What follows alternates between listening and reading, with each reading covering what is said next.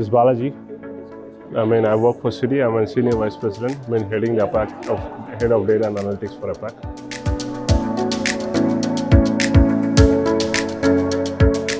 It's great. Primarily we work in a confined space where we always being challenged by our own challenges in the industry. But when we come to here, it opens up a lot of insights outside our functional area, outside the technology challenges where the industry is progressing. And what are the upcoming disruptions that the industry could face, and what are the upcoming innovations we have to think. In that sense, this is a very, very useful thing. Even though we take more than 70% of the time out of the day, it's very useful.